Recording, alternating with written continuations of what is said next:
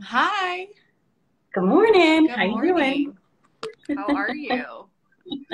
I'm good, thanks. Thanks for having me. Yeah, of Such an course. important topic right now. I Oh my know. God. And it's so funny because, like, literally last night we're doing some transitions with Kavya. And so we were like, okay, let's drop her dream feed. And of course, that was when she was up like 3 times last night. And I was like, you would do this ironic thing right before I have to talk about sleep. Very true to form for her. But I'm Right. excited So to we chat did, with you. me too. Let's get you a nap today. Let's Yeah. get you like 2 minute sleep latency tonight where you just drop right in Yes. 3 hours of deep sleep. Yes. Please tell me. Tell me more about what I need to do for sleep. Oh my God, I'm going to tell you so many things. So, guys, first of all, hi, nice to meet everybody. If you don't know me, I'm Dr. Kate Henry. I'm a naturopathic doctor. Dr. Bala and I went to school together. And I mostly help people with nutrition and mental health in my practice, where I do naturopathic medicine and functional medicine within a new practice called Sonari Functional Medicine, which we can talk about at the end.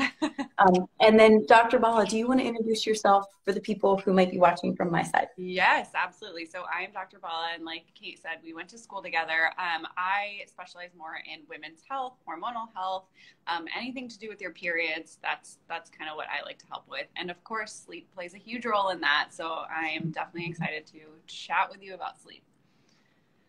Let's go. So, I have like 50 slides of this online because we just did a presentation for this as part of our Nutrition for Wellness series at Sonare. So, Wow, like, I love it. and it's so great because you know this, every time you do a presentation, it gives you a chance to like go back in the research Mhm. and find new stuff. So I was kind of shocked. Every time I go back and I query sleep and nutrients, there's new research all the time. And so I want to start with the fact, with a couple terms before we begin. Okay.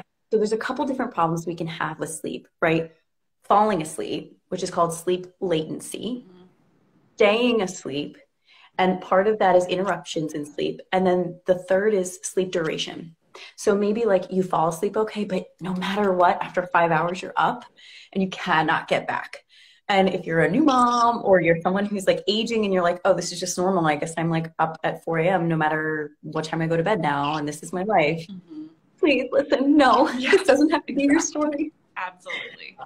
So I want to start with one fun fact and then I'll kind of give an overview as we go through. But did you guys know, like by show of hands, you can comment in the chat, how many of you knew that being deficient in vitamin D can increase the amount of time it takes you to fall asleep? Okay, so I I did not didn't I know, didn't know about the latency part. That's so interesting. right? And this is new research. So this is why it's so cool to continue to research this and why you guys like want to stay up to date with this. So especially because it's winter, we're talking about vitamin D levels below 75 can impact your ability to fall asleep. So, guys, your sleep latency, if you're super tired, should be like less than 15 minutes, right? So, if you're laying there and it's taking you 20 minutes, 30 minutes, an hour or more to fall asleep, I want to invite you check your vitamin D levels, right? Yep. So, Dr. Bala, you talk about this all the time. So, can you tell people a little bit of the difference between like what they might hear at a primary care checkup about their vitamin D versus Yeah, and I think like even if you look at your own labs, like if you get your vitamin D labs done and you look at those and you see like, oh, I'm fine because it's above 30, but so much of the research for immune function and now sleep and hormonal function, especially if you have PCOS, like there's so much research showing that it's usually above 60 that we want to see yes. your vitamin D levels. And then for specifically sleep, they're clearly finding research above 75. And for like viral illnesses, I've seen it Hi. above 50. So yeah, so 30 is, it's adequate for like preventing really big stuff, but Mhm. you know, when we want to really make sure that we have quote unquote optimal levels, we want that at Mhm. least above 50, ideally like 70 to 80. Love it. And so, guys, is my audio bad? No, I can hear you fine. I don't Cool. know how everyone else feels, but Okay. Oh, thanks, guys. So, I want you to keep in mind the interventions that we're talking about today are non-pharmaceutical, non-drowsy. They're vitamins and minerals that you can get through food. So they're safe, right? So much of the time when we go to the doctor for sleep and we're prescribed a pharmaceutical, those can be life-saving, right? If you are like day 3 of no sleep, you need something to just knock you out, great. But what we're talking about today is safe interventions that are going to help your body naturally sleep enough without side effects. So, and actually with side benefits, right? Because when you're vitamin D deficient and you correct that, like Dr. Bala said, your mood and your immune system go up. But I want to tune in if you're someone who's like, well, I go out in the sun once a week and I'm probably fine. The top sources of vitamin D in the diet are cod liver oil, trout, salmon, mushrooms that have been exposed to UV light, and milk that's fortified. And so if you guys haven't eaten those every day for the past couple months, you're someone who might benefit from checking your levels and then supplementing, right? And what you may find is that as your levels go up, you naturally fall asleep faster. So let's talk, that's kind of number one is vitamin D. Dr. Bala, I'm going to move on to the minerals unless you have more comments. No, go for it. Go for it. Okay. So there's a couple minerals that matter for sleep. And a lot of this data, y'all, is taken from the NHANES study, which, like, has anyone heard of this besides me and Dr. Bala? I don't know. I'm not seeing that people are, so yeah, go for it. So if you're an American, your tax dollars pay for the government to study human nutrition in our country. Every 10 years or so, the NIH, the USDA, the FDA all team up with the CDC, and they take blood and urine from people in our population, and they figure out what are Americans deficient in, right? And then they use that data to figure out and what nutrient deficiencies are linked to diseases. And this is where we get our food fortification from. So have you ever picked up a box of Honey Nut Cheerios and it's like, all these B vitamins are in there, right? Yeah. And some iron? This is why, because the government understands human health and knows, okay, if we fortify foods that people tend to eat with hard to get nutrients, the health of our population may improve. So this is where a lot of this data comes, is this NHANES study. What they found is that with short sleep, right? So like go to bed, no matter what, you're up 5 to 7 hours later, you can't get back. There are a couple nutrient deficiencies that increase your risk for that. Iron deficiency, zinc deficiency, magnesium deficiency, calcium deficiency, folate deficiency, and then inadequate intake of proteins and carbs. So I'm going to go through each of these, but how many of you have ever talked to your doctor about like iron for sleep or zinc for sleep? Absolutely. I don't think anyone's really talking about nutrients for sleep ever. So this is great. Mm-hmm. And this is the key point, guys. So iron deficiency is associated with short sleep latencies, but inadequate intake of iron alone will actually increase your risk. So let's talk about you, Dr. Bala. We'll just use you as an example if you're okay with it. So like, it's so easy for a doctor to check your iron levels, right? And maybe they're normal.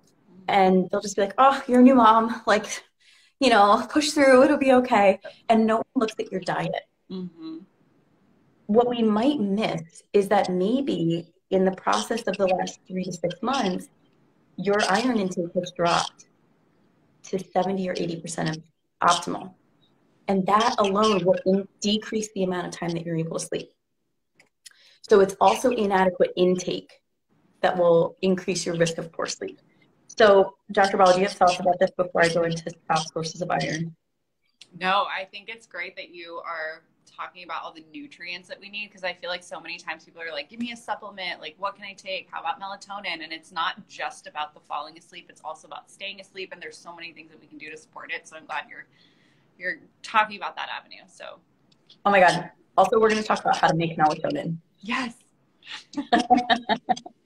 So stay tuned. Yes. Top food sources of iron are oysters, white beans, beef liver, lentils, baking chocolate, and then fortified breakfast cereals. Yes. Love it. Top 5. I don't feel like most people are getting those foods on a regular basis. I can definitely say I'm not. Right? And this is why it pays to check. And guys, if you're wondering, oh shoot, I don't need these nutrients, how do I know if I'm getting enough? You can track. So a tracker like Chronometer or MyFitnessPal will break down micronutrients for you. So just do a 1-week audit and see.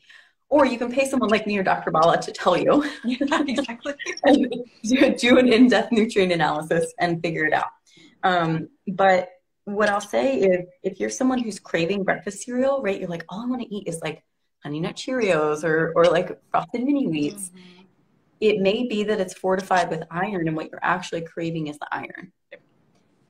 Most of us, if you aren't a big fan of oysters or beef liver, you could try adding some white beans to like chili or spaghetti, because white beans will absorb whatever you cook them in, right? So anybody at home, you don't eat these foods regularly, but you're looking for more ways to include them. Put some lentils or white beans in what you're making anyway. Mm-hmm. Mm-hmm. And then consider switching a pasta that you're using from a wheat-based pasta to a lentil-based pasta. Yep. Your iron intake will go up. Mm-hmm. Yep. And you may sleep longer. This sounds simple, but it's profound. And it's your birthright to know how to use food instead of feeling you've got to go buy a supplement, because like how many people here have taken an iron supplement and it gives you gut issues, and then you're like, well, that's not going to work. Exactly. I can't tell you how many of my patients are like, please don't put me on an iron supplement. And I'm like, yeah, exactly. Well, this is why lentils and white beans are such a cool source of iron, because they come with fiber. Mm-hmm. So they're not going to stop you up, and they're not going to upset your gut. In fact, they might have the opposite effect. So this is why using food as an iron source of nutrient is better. Those foods also have a little bit more protein. So I know I talk a lot about that with blood sugar, and I'm sure we're getting there too. Yes. Well, we can jump there now if you want, and then we'll come back to zinc, calcium, magnesium, and folate. So why don't you do your protein spiel, and then I'll add about sleep. So my protein spiel is mostly just in relation to blood sugar, because a lot of the patients that I work with have PCOS, they have insulin resistance. And so when we talk about insulin resistance, we really want to talk about blood sugar regulation. And the best way to really regulate that without having to be so restrictive and like be like, I can't eat carbs, I can't have bread, I can't have anything I like, the best way that we can do that is by adding more protein. And so a lot of people struggle to get the amount of protein that is really needed to balance our blood sugar, especially in the morning. So many people aren't eating breakfast, and later in the day we tend to eat, more carb heavy foods too. And so those 2 times of the day, if we can increase our protein, can be really helpful for, I'm sure, sleep, as we'll talk about too, and then also for regulating your blood sugar. So my biggest thing is get protein wherever you can. If you need to supplement it with protein powders, I mean, that's fine too. But if we can get them from whole foods, that's always what we prefer. So adding lentils, adding beans to like whatever you're already eating is a great way of just increasing that amount of protein that you're already struggling to get. Genius. And track, guys. If you don't check, you don't know. And if tracking is triggering for you, your practitioner can track for you. So I use an app called Chronometer in my practice. My practice pays for it for my clients, and they can share what they're eating with me, and I track on my end. And I can pull a nutrient report after a couple weeks and see, all right, how you doing with your protein? How you doing with your iron? What am I going to suggest to gently help you move to where you need to be? And that can be a little bit less stressful of a way of going about this if you're already overwhelmed and being like, hold on, there's 6 different nutrients that I feel like I now have to worry about. It's like, no. Just eat, we'll track it. Yeah, we're going to design you a plan. I do meal planning in my practice where I just do this for you, right? This is the benefit. But let's talk about protein for a second. So if you just get enough protein in the day for you, and your needs are going to change depending on your height, weight, age, gender, activity level. But in general, and so Dr. Bala and I can help you find that level for you. But if you just get enough protein in a day, you are twice as likely to get enough of a sleep duration as someone who doesn't. And so what that translates to, if you're like, okay, that doesn't really mean much to me. Think about all the nights that you only sleep 6 hours, right? Cut those in half, right? So now instead of 4 days a week, you're sleeping 6 hours, and like, you get catch up on the weekends. Now you can double that. So now it's 4 to 5 days a week, you're sleeping 8 hours or more, and only 2 days a week, you're sleeping 6 hours. The impact of that can't be overstated. While this sounds like minor shifts over time, this is going to help you like maintain higher brain volume. You're going to be happier, healthier. Your memory will be good. Like you'll be less testy with your family members. Like that's important. And it's literally just like from eating protein, which Dr. Bala is already talking to you about for your hormones anyway.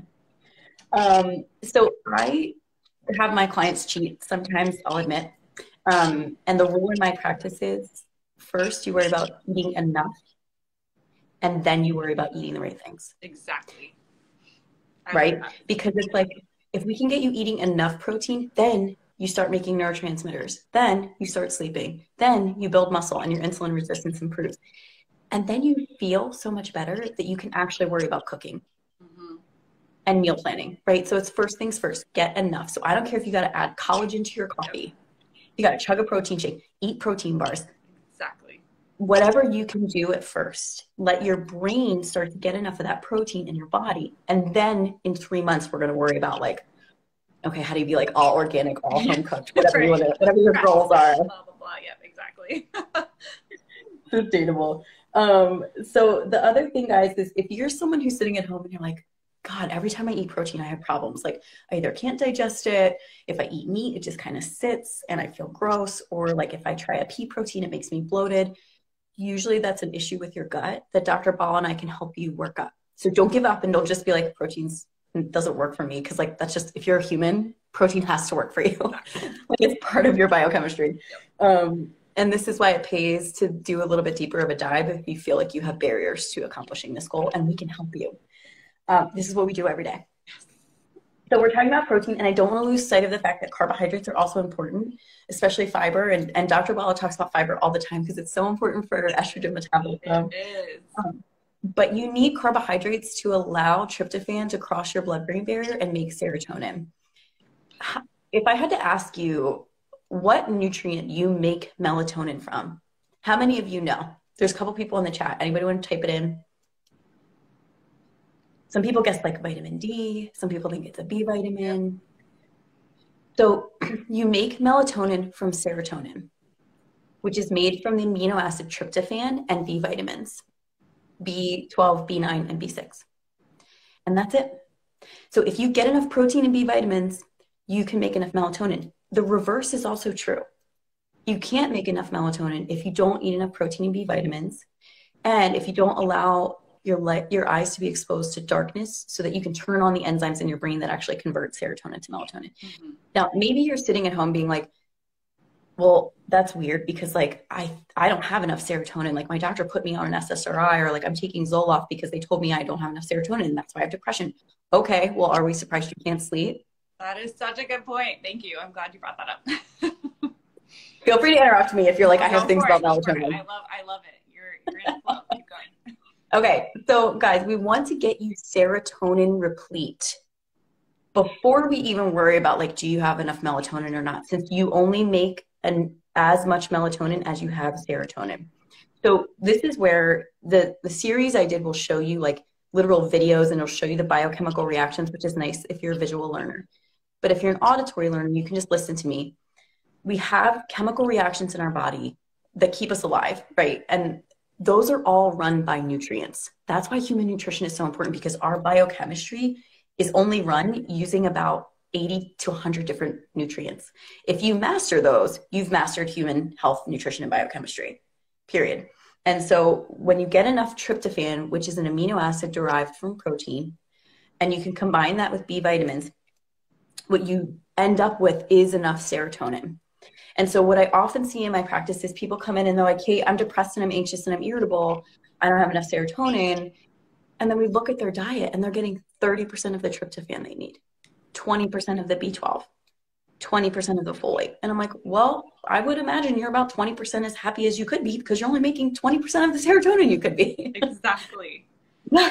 This is also why you can't fall asleep. So I'm going to like kind of go through the top sources of these foods.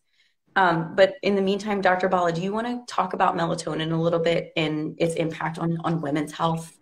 Absolutely. Yeah. So melatonin can be really helpful for fertility measures too. So not only is it important for sleep, but in higher doses, we see it really beneficial for fertility, for your hormones, for ovulation. So it's really important that your melatonin levels naturally are doing well, because we really want to support all of your hormones. We want to support ovulation. We want to support that HPA axis. There's so many benefits to your endogenous melatonin, the melatonin you're making, versus supplementing. We can always supplement any nutrient, of course, but when you make it yourself, like Dr. Kate's saying, there's so many other benefits to it, especially for sleep, for mood, for hormones, for ovulation, for fertility, and even for antiviral effects, for so many things. Your whole body runs on all of these things, and melatonin is one of those things that are really important. Yes, like major antioxidant, right? Let's actually talk about this for a bit. And this is like not scripted. So you're going to see that maybe Dr. Bala and I have different opinions right now, which is good. I can't tell you how many people I've seen recently coming into the clinic who are taking like 20 or 30 milligrams of melatonin. Yeah. No. Hi, cuties at home. Stop doing that. Maximum 3 milligrams. Okay. If that's not working for you, there's another problem. It's not melatonin at that point. Exactly. When you're taking that high of a dose of melatonin, it can depress you. It can make you very fatigued during the day. So while melatonin is great, beautiful, awesome, amazing neurohormone, you don't want too much of it because it is so powerful. Instead, I'd rather you get enough of the precursors you need to make it, and then let your eyes see darkness for about 30 minutes before bed. So shut off your blue lights, shut off your overhead light, put on your blue light blocker on Instagram while you're scrolling if you must, or wear your blue light glasses. Like, I understand, we all like to do it, but like, give your body a fighting chance, guys, you know, and like, don't overdo it. So if you want to know, okay, Kate, how do I get enough serotonin? Okay, remember the ingredients: tryptophan, B12, B9, B6. So B9 comes from beef liver, from spinach, from black-eyed peas, from fortified cereals and rice. And as we go down the list, it also comes from some vegetables like asparagus and Brussels sprouts. I'm sorry, I'm going to interrupt you really quick because I was talking about this with a couple of other moms. And so while I was pregnant, I craved cereal so much. And this was kind of going back on when you were like, oh, if you're craving cereal all the time. And, you know, when you're pregnant, all of your nutrient sources are being used up by growing baby. And this isn't the first time I've heard it. Like, almost every pregnant woman I've talked to, they were like, I crave so much cereal. And that's exactly why. My guess is that you weren't craving like the unenriched bland rice cereal. You were craving like the kid cereal that our government fortifies with nutrients. So that's the thing. And this is where, when we have this like all foods are okay and this very science-based approach to nutrition, there are people who come in who are like, I'm not eating any processed foods. And I'm like, oh, I already know you're nutrient deficient. The reason that it's good to eat processed foods, unless you are a nutritionist and you're really tracking your food, is that you get all of these extra vitamins and minerals from them. So some of the sickest people I see are the people with these very rigid food rules who are like, well, sure, I'm craving cereal, but I'm not going to eat it. And I'm like, your body is sending you signals that you need iron, and you've just been like ignoring it because you have this hang up about not wanting to eat processed food. And it's like, this is why you need to do a nutrient analysis and look, guys, so that you're not sort of like avoiding the things that maybe your body might be telling you need for a reason. So yes, like, eat the fortified cereal as long as it's good for you, as part of an intelligent plan for getting you enough of these nutrients. Okay, I'm going to speed through. Yes. Bottom line with tryptophan, if you get enough total protein, you will get enough tryptophan, period. Because it's an amino acid, and amino acids are the building blocks of proteins. So again, protein powders, shakes, protein bars, really delicious like chilies and lentil soups, like whatever you got to do, and then track to make sure you're hitting those goals. B12, if you have gut issues, it's actually unlikely that you're absorbing a lot of B12 because you need intrinsic factor from your stomach, and it's a very complicated process to absorb B12. We actually end up absorbing it like right above our right hip. That's how far down in the digestive tract. So like, a lot of things have to go right up until then. And so if you're someone who's like getting B12 shots, right, or something, we need to clean up your gut and improve your gut health so that you can absorb B12. All right, we're going to move on unless you have some other things to say about this, Dr. Bala. Just really quick with the protein, if you are supplementing protein and you're doing collagen isn't a complete protein. So like Dr. Kate mentioned, with all of the amino acids that are needed, you're not getting all of the amino acids if you're only using collagen. I know collagen tastes better because it's flavorless and it doesn't have that gritty, especially if you're doing plant-based proteins. But if you're going to supplement with collagen, also make sure you're getting protein from other sources too, because you're not getting all of the amino acids. Genius. This is why you go see Dr. Bala, folks. Let's just put a plug for hydration. Hydration will improve your sleep amount by 5%. Sounds small. Is significant. If you're like, God, I lay in bed and I wake up and every day my tracker says 7 hours and 49 minutes. Like, what the heck? Try drinking more water. Okay, so if you want to cut your sleep issues in half, get enough zinc. So adequate zinc in your diet has a risk reduction ratio for short sleep of 53%. And what that translates to is if you're laying in bed, again, 6 hours of sleep is your norm, we can get you like 50% improvement almost with zinc. So can anybody guess in the chat top sources of zinc in the diet? I'm not going to make you guess like for real that long. So oysters, number one source. When's the last time any of you ate oysters? Okay, not I've never eaten it, so. Right. I think mine was like 2 years ago, you know. And then it's beef chuck, crab, beef patty, lobster, pork chop. So right away, if you're vegan or vegetarian, you're like, oh dear. Right? And then under that is like baked beans and breakfast cereal, pumpkin seeds and yogurt, but those only give you about 15 to 25% RDI per serving, which means you'd have to eat a lot of them every day just to get enough. So this is where, and Dr. Bala probably feels the same way. Often when people come in, I'll build them a meal plan that gets them all these, but then we use nutritional insurance. So we'll use like a pharmaceutical grade multivitamin that actually has all of these nutrients in adequate amounts in it. Yeah, so, okay, you do the same thing? Yes. I mean, sometimes a multivitamin is just needed prenatal for most of my patients, but yes, it's helpful. 1,000,000%. So my like elite folks in my practice who are like, I'm so over the basic nutrition. I've been doing this for 3 years. They literally at the end of the day, look at all the nutrients on their tracker and whatever they're low in is what they supplement, right? So most people, it's like calcium, potassium one day, vitamin D the next day. So you can literally use nutrition in this way where like you only supplement each day with what you need.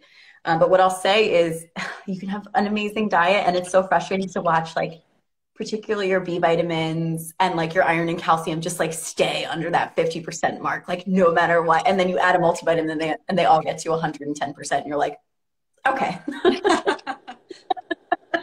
this is why. But if you want to supplement zinc, which is like a pretty popular thing, especially trending right now because of its role in immunity and smell and taste, my advice to you guys, and I know this is Dr. Bala's advice too, do not take it on an empty stomach. It will make you nauseous and probably vomit.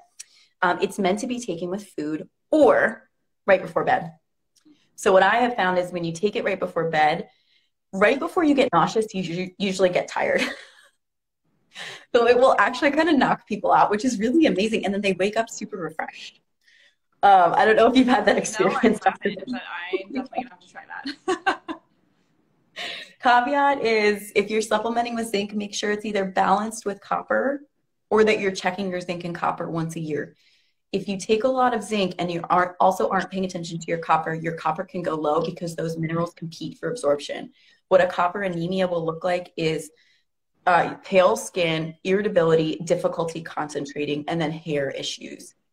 None of those are cute. Like, you don't want those, right? So let's make sure that you're getting enough copper. And so you can buy a zinc copper supplement that's already combined.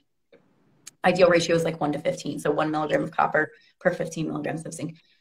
Start low with zinc and ask a practitioner how much you should take. Don't jump online and buy a 50 milligram thing of zinc. That is too much. Oh my God, I can't say how many patients, I get so many patients that are like, I'm taking zinc. I'm like, why? Who gave it to you? Why are you taking so much? Yes, thank you. And you're like, if you're feeling irritable and you can't concentrate, like this could be why, you know. Guys, also if you're listening and you have a male partner who like listened to Joe Rogan and started taking zinc for testosterone 3 years ago, please have them check their copper zinc. Okay. You can even order them and test online and then just give it to them. Okay, so I think I've probably overwhelmed everyone and I feel like possibly 10 minutes ago we can go back and watch it slower. So if you want to learn more or you want the visuals, guys, head over to my site and then or go to sonaretoday.com. Hold on 1 second. Sorry, there's feedback. Sanare is SANARE today.com. And you can go to the Thrive University and click on classes, and that will show you, it's like a 40-minute talk, but there's slides, there's visuals. And then on my Instagram, I gave you a little printout of tests that you can ask your doctor for. to see if any of these are relevant for you. So just screenshot that pulse, bring it to your doctor and be like, can you test me for these? I can't sleep. Exactly. Yes. It won't always work, but hopefully it might. And if they won't run it, you can order your own labs. You can do Quest Direct. You can do directlabs.com. It'll be cash-based. It won't be through your insurance, but you can run these yourself. You don't have to wait for a clinician to order them for you. And then people like Dr. Bala and I will always do these labs for you if we can, if you come see us. It's just part of doing good medicine. Love it. So Dr. Bala, I talked so much. I'm so sorry. Do you have things to say about absolutely. sleep? I'm learning just as much, so I love it. I always love chatting with you and hearing what you have to say. Thank you. Yeah. Thanks for having me. Yeah, of course. I definitely want to do this again. So we'll maybe hopefully meet you back here so you can teach us more things. Anytime. I'll come back. Thanks for being here today, guys. I did. Sorry, really quick. I mentioned to people that if they wanted questions, they could put them in the question box, but I don't see any, so we're good. All right. All right. Perfect. I'll talk to you soon. Bye, Dr. Okay. Bye.